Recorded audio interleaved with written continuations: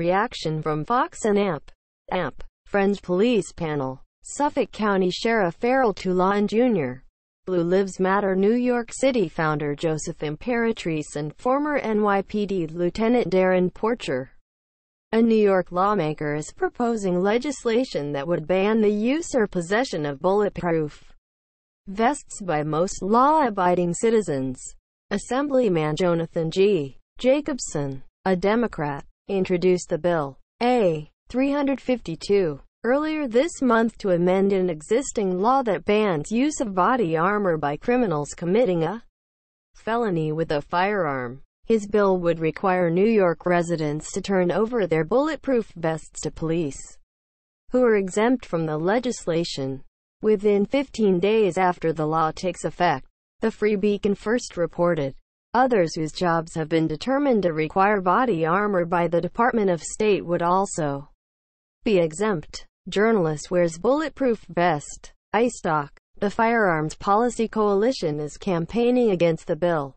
A. 352 deprives New Yorkers of their right to passive defense by instituting a confiscatory ban on body armor, the group wrote in a statement posted to its website. A. 352 criminalizes the purchase and possession of body vests, which New York law defines as soft body armor that provides wearers with level 1 or greater protection. The lowest common rating for body armor, intended to stop low kinetic energy rounds such as a .380. Jacobson's bill would also make buying or owning a bulletproof vest a Class A misdemeanor for a first offense and a Class E felony for each subsequent offense, which the coalition noted could result in a 4-year prison sentence. The New York Assemblyman did not immediately respond to an inquiry from Fox News.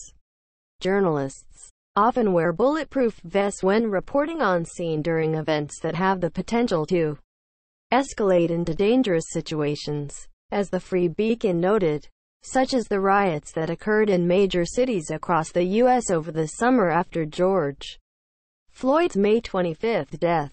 Paramedics, store owners, bank employees, volunteers and others also wear body vests for enhanced protection.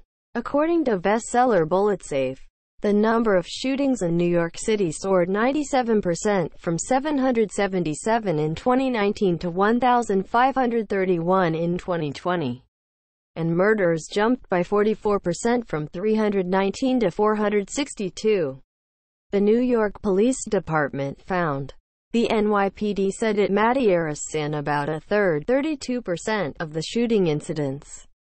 According to the release, NYPD detectives cleared 54% of homicides that occurred within calendar 2020. Violent crime rates in other major cities across New York State, including Albany, Rochester and Buffalo, increased in 2020, according to local reports.